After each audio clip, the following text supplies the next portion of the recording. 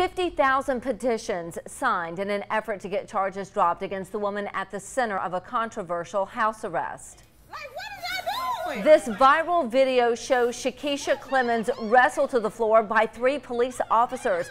It sparked accusations of racism and police brutality. Organizers with the Color of Change Coalition holding a press conference today. They're delivering petitions to the Saraland Municipal Court, and they're asking the Saraland City Attorney to dismiss the charges against Clemmons.